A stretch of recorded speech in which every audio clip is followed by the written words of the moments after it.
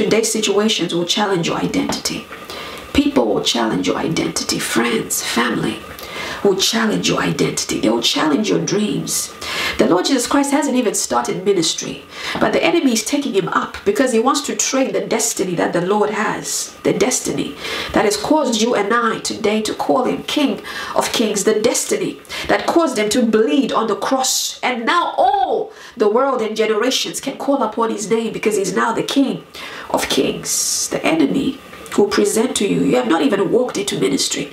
You haven't even started showing your gift, but the enemy is showing up at the crossroad of your destiny because he wants to trade the good and perfect destiny and gifts. He wants you to trade your identity that God has placed upon your life.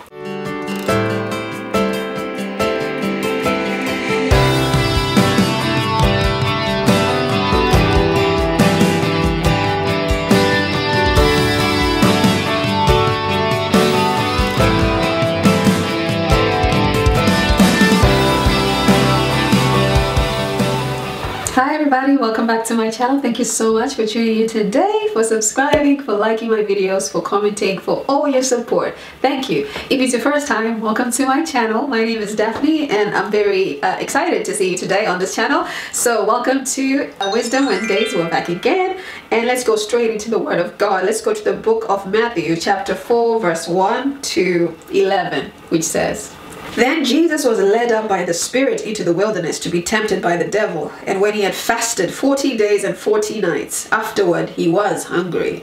Now when the tempter came to him, he said, 'If you are the Son of God, command that these stones become bread.' But he answered and said, 'It is written, man shall not live by bread alone, but by every word that proceeds from the mouth of God.'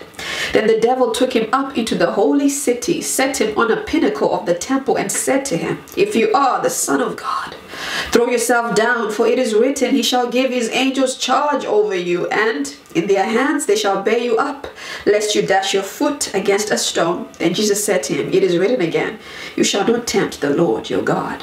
Again the devil took him up on an exceedingly high mountain and showed him all the kingdoms of the world and their glory. And he said to him, 'All these things I will give you, if you will fall down and worship me.' Then Jesus said to him, 'Away with you, Satan, for it is written, you shall worship the Lord your God, and him only you shall serve.' Then the devil left him, and behold, angels came and ministered to him." Glory to God. I just love the Word of God because it is our food, it is our instruction, it is our light and our lamp in such a dark world and an age and a generation whereby things need to be revealed by the Spirit of God, and this Word is life to us. So here we see the Lord Jesus Christ is being tempted, and what's really interesting about this is that the temptation doesn't necessarily happen during the fasting and during the prayer. I want you to understand that the times of temptation and compromise come at your weakest time, at your weakest season, at your weakest hour and your weakest day. The enemy does not fight in the spiritual realm because he has already been defeated. He has lost the victory. So he comes and fights with you in your mind, in your emotions, in the flesh. When you are in the flesh, this is when he comes, because in your flesh, the Bible tells us that you are weak, but in your spirit, you are strong. So he finds seasons where you are weak, seasons where you are desperate, seasons when you are thirsty and hungry, seasons when you are in need of something, and he presents to you new ideas. He tries to present to you new things that have nothing to do with your identity and your destiny and where you are going in the next season. I don't know what season you are in today. Maybe you've lost certain things. You're in a time of need. You're in a time of want. You're in a time of weakness. You're in a time of hunger. The Bible tells us that after 40 days, after 40 nights of fasting and prayer, our Lord Jesus and Savior was hungry. He was now at his weakest time, a time when you are weak and you are in need of certain kind of food. You are in need of certain kind of nutrients. You are in need of certain kind of particles, in need of a certain kind of substance so that you can be strengthened once more. This is when the enemy comes. So he came, and he's always been the same from generation to generation. His tricks are the same old tricks. Watch in your time of being weak. Watch in your time of being sick. Watch in your time of being hungry. Watch and be vigilant. For there's somebody that is waiting on the other side, on your crossroad of destiny.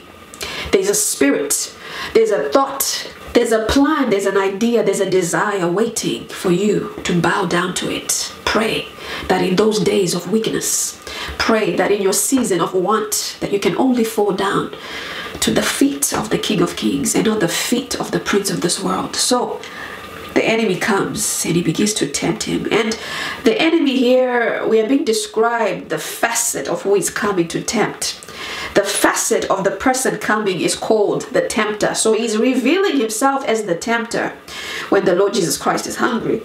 And he says to him, if you are the Son of God, if you're really anointed, if you really finish that degree in a time of recession, if you're really Dr. So-and-so, if you're really talented, if you are really who you say you are, if you're really who your identity is showing, do this and do that. He was being tempted. If you are the Son of God, command these stones to become bread. If you are so beautiful, dress in a certain way to allure and to entice a man that you may become married. If you are really at the age where you need to be married, you see the temptations, they are very deceitful. The temptations of Satan, they are beguiling. The temptations of Satan, they are coming in a way to please a need. But the motivation behind that is demonic. The motivation behind pleasing your need today, the motivation behind the ideas that you have, the plans that you have, they are pleasing, they are there to please a need. But what is the source behind the motivation? What is the source behind you turning those stones into bread, child of God? What is the source behind you turning that situation into a situation that can feed your generation to come, that can change your generation to come tomorrow? Maybe you have all these ideas that are coming up, and those ideas and those things that you're about to do, they can change your life tomorrow. It's an opportunity that you feel I cannot miss. But that opportunity behind that mosque, it's a temptation. It's a temptation to turn stones into bread. It's a temptation that is demonic. It's coming from the kingdom of darkness. It is not the will of the Father for you, child of God. So the Lord Jesus Christ, recognizing that this source of turning these stones to become bread so that I can become filled, so that I don't have to be hungry anymore, he says, wait a minute. He discerns that the source is not of my Father in heaven. And so he says, it is written, man shall not live by bread alone, but by every word that proceeds out of the mouth of God. You see, when you're fighting a warfare with Satan, you have to understand the kind of warfare you are in. The Lord Jesus Christ is not saying, blessed is the man who walks not in the counsel of the ungodly, nor sits in the seats of scorners, nor stands in the paths of sinners. This warfare is about turning stones into bread. This warfare is about feeding his need. This warfare is about bread. So he responds according to the warfare. You have to respond with a sword. And you have to be willing to cut the head at the right moment. Cut the feet at the right moment. Cut those hands at the right moment, that you will not be influenced. Fight with precision. Fight with accuracy. Fight with wisdom. Don't fight with logic. So he fights with accuracy according to the warfare that he's facing. He fights with wisdom according to the need that is being presented to him, child of God. And the enemy is saying, okay, I see he's got the word. I see that the word is inside of you. The enemy will see how far he can stretch you. How far can you go being single till you're 35? How far will you go? He will ask you a question. How long are you willing to walk this righteous road? How long are you willing to do things the right way, as he did with Job? How long are you willing to not curse God? Why don't you just curse God and die? How long are you willing to be so righteous, to be a holier than thou among us? Why are you always acting holier than thou? The enemy is testing the word inside of you. And so the temptation gets to another level. And the Bible is now presenting to us the true nature of Satan. And he comes now as the devil, no longer as the tempter. The devil took him up into the holy city, set him on a pinnacle of the table, set him high. You know, you could be there right now. You could be up there right now. Right now you're down here. If you do this and that, you'll be up there. If you just trade your soul, you could be up there. If you just go to that witch and that wizard and just give a little bit of coins and just do what they are saying to you, if you just cut those chickens' heads, if you can just do these things that they're asking you to do, whatever those things are, you've found yourself in a cult. You're about to enter a cult because you want to sit on the pinnacle of the temple. You want a great ministry. You want a great business. You want something that flourishes. You want a great marriage. Maybe you want kids. You've been trying so hard. And you're about to enter a cult. You're about to enter a place of control and manipulation. You're about to enter a place of wizardry because of your need. Child of God, be very careful that you do not go where they are saying you need to be going. Be very careful that you do not trade your sanity. Do not trade your peace. Do not trade the comforts that you cannot see right now. Do not trade your family, because the spirit of death is going to come into your life. I'm speaking to somebody right now. If you go there, a spirit of death is going to come into your family, and one by one they're going to kill all the children in your family. Be very careful that you do not go where they are saying you need to be going.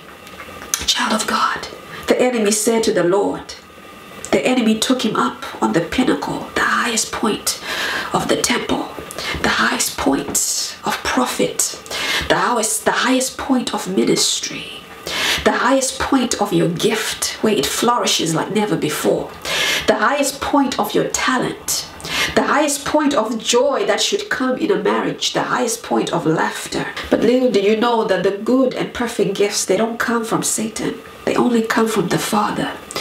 The gifts and the things of God, they come with no sorrow, but the things of Satan, they come with sorrow. So he took him up on that pinnacle of the temple and he said to him, if you are the Son of God, again, he challenged his identity. Today's situations will challenge your identity. People will challenge your identity. Friends, family will challenge your identity. They will challenge your dreams. The Lord Jesus Christ hasn't even started ministry, but the enemy is taking him up because he wants to trade the destiny that the Lord has, the destiny that has caused you and I today to call him King of Kings, the destiny that caused them to bleed on the cross, and now all the world and generations can call upon his name because he's now the King of Kings. The enemy will present to you, you have not even walked into ministry, you haven't even started showing your gift, but the enemy is showing up at the crossroad of your destiny because he wants to trade the good and perfect destiny and gifts. He wants you to trade your identity that God has placed upon your life. He wants you to trade the wealth that you were destined to walk in that comes with no sorrow. He wants you to trade that with what he has for you, but what he has for you has worms inside. What he has for you comes with sorrow. Child of God, do not trade your destiny. You haven't even started walking in. You haven't even started walking in those dreams. You're sharing your dreams, but already they have come. They are presenting to you bowls of soup and lentil. They are presenting to you things that will steal and take your destiny away. The Lord hasn't even started ministry, and already the enemy is saying, if you are the Son of God, commit suicide. Throw yourself down. For it is written, he shall give his angels charge over you, and in their hands they shall bear you up, lest you dash your feet against a stone. Do not abort the destiny that God has for you. Despite the winds, despite the storms, despite the climate, the social climate, despite the economic climate, the relationship climate. Yes, we are in a lockdown, but do not trade the marriage that God has for you. You haven't even started dating, but do not trade the destiny that God has assigned for you. He says, throw yourself down. Throw yourself down, because he wants to kill him. He wants him to tempt God. He wants to find a legal ground to accuse him. The enemy is looking for legal rights, legal ground to accuse you. But the Lord Jesus Christ, he knows the word. He knows which sword to draw out. He knows the length of the sword that needs to come out now. And he said, it is written again, you shall not tempt the Lord, your God. You see, the only way to win warfare is to set our eyes above. Set your eyes on the things that are above. This is how you can win warfare. Simply by training yourself to set your eyes on the things that are above. So as you begin to set your eyes on the things that are above, your mindset begins to ascend to where your spirit dwells. Because the Bible tells us that we are seated with him in the heavenly realms in Christ. So you are seated in Christ on a throne above powers and principalities, but your mindset needs to ascend to those things that are above, so that your logic, your wisdom, your way of thinking can catch up with your spirit, and that you can put your body, your flesh, under subjection. So the Lord puts his flesh under subjection, and he says, do not tempt. You shall not tempt the Lord your God. Again, the enemy doesn't give up. That's the thing. He doesn't give up. He keeps coming with different strategies, different temptations. You find today, you know, you're fighting with this friend and everything is fine. You won that battle. Tomorrow it's another cousin. Tomorrow it's the auntie. Tomorrow is that one. The enemy will not give up, because he wants you to give up on your dream. He wants you to give up on the promise that God has given you in the secret place. He wants you to question your identity. He wants you to question who you are and what you've been assigned to do, because when you are born, there's a record that is written about you and your destiny and who you shall become here on earth. And so he wants you to abort. He wants you to rewrite the handwriting that was written with blood concerning your life and your destiny. The handwriting, he wants to put another handwriting of requirement that is contrary to the will of God for your life. You see, there are books in heaven, but there are also books in the demonic world. They are writing handwritings that are contrary to the will of God. Colossians chapter 2. That are contrary to the will of God concerning your life, concerning your season today, concerning this very hour when you're hungry. They have written stuff that they want to fulfill. This is why they can assign demons. They assign certain kind of demons to distract you, because there's things that they want to fulfill that they've written concerning you. But you have power and you have victory through the blood of the Lamb. The Bible tells us that the blood has wiped out every handwriting that is contrary to the will of God. That means there's handwriting that is contrary to the will of God, but the blood has wiped it all away. But you must set your mind, because that's the battlefield. Your mind. Set your mind on the things that are above. Don't focus so much on what is happening here. Set your mind on things that are above, because above, that's where there's wisdom that is higher than logic. Wisdom that is higher than sensuality. Wisdom that is higher than science. Wisdom that is higher than spells and magic. Child of God, set your mind on things that are above. So the enemy comes again. He takes him up on an exceedingly high mountain, shows him all the kingdoms of the world and their glory, riches, wealth, honor, respect. And he said to him, all these things I will give you. This is where many fall. I will give you. You see, before things are presented to you and I, before you walk into a place of relevance, sometimes you have already fought the battle before. What is happening here is the Lord Jesus Christ has now fought the battle concerning his ministry. This is why the enemy can no longer speak to him about. He has already fought that battle and he has won that battle. So, and as you know, that the ministry of the Lord began to grow and increase, and he was very popular because of the signs, the miracles, the wonders, and of course he's the Word of God. But now, as he's becoming popular, there's certain glory that comes when you become popular. There's certain wealth that comes when you become popular. There's certain favor that comes as you grow in your gift, as you grow in your talent, as you grow in your marriage, as you grow in health, the health that the Lord is granting you right now. Some of you, the Lord is granting you good health even now as you're listening to this word. He's granting you good health, even your mindset. He's clearing your mindset. There's certain things that are happening in your mind, and he's clearing fogs out of your mind even right now. He's healing your mind even right now. But as you grow, and as your mind begins to work according to the capacity that it needs to work in, remember, the enemy will come and he will say, I'll give you even more. I have more than this. I can make you drive cars that are better than that. You can live in a bigger house than this if you do it this way. You can drive a jet. Why are you even driving a Bentley? I can offer you a private jet if you would just change your message that you preach in church.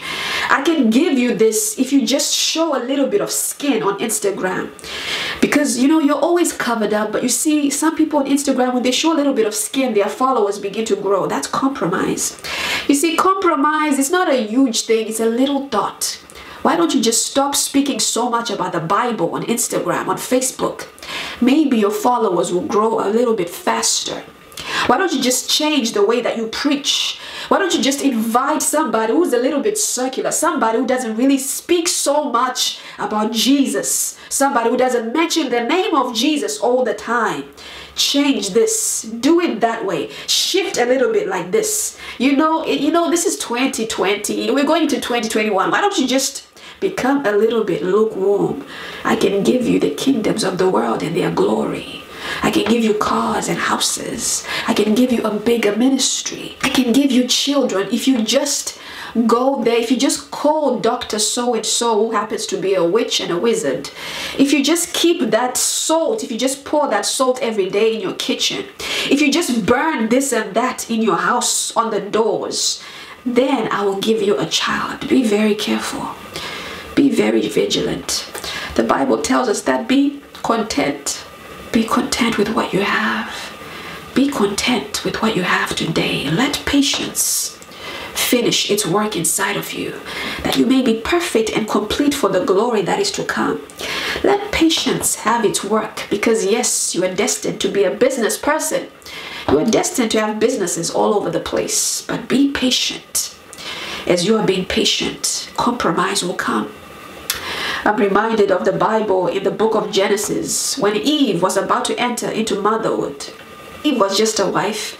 She had not yet had children, but we see the tempter coming in a season before another season. We see the tempter saying, did God really say you shouldn't eat of the tree that is in the midst of the garden? You see, Eve hadn't become a mother, but when she became a mother, she was no longer in the place of glory, in the place of power, because she traded her identity for the glory that the enemy was presenting to her. She traded her identity for the riches of the world. I'm reminded of Esau just before his father is about to die and pronounce a blessing over his life. Jacob is standing right there ready to tempt him, to trade in his identity, to trade in his name and his birthright. And so he trades his birthright because he's so hungry. And he said, what good is this birthright to me? I'm hungry right now and I will die if I don't eat. I will die if I don't worship you. I will die if I don't go before my feet. I'm willing to go to the witches and the wizards. I'm willing to do this. Do not trade in the things that God is giving you, is about to give you. Remember, at the crossroad of your promotion, like Eve, at the crossroad of your promotion, like Esau, he's about to receive a blessing for his father. But something happens. At the crossroad, Saul was about to have the kingdom, everlasting kingdom, but his disobedience cost him everything. Child of God, at the crossroad of victory, the tempter will come when you're weak. At the crossroad of your destiny, at the crossroad of promotion, at the crossroad of favor and open doors, I tell you that tempter will come and will present to you something that is even less. God wants to give you 10 million pounds, but the enemy comes and he says, I'll give you 100,000. You've never seen 100,000 in your bank account. All you've seen in your bank account, the most you have seen is 10,000. And the enemy says, I'll give you 100,000, but the Father has 10 million for you. Do not trade your destiny. Do not trade the good and perfect gifts that the Father has given you. Do not trade your plans. Do not trade his promises, child of God. And he says, I'll give you the kingdoms of the world and their glory.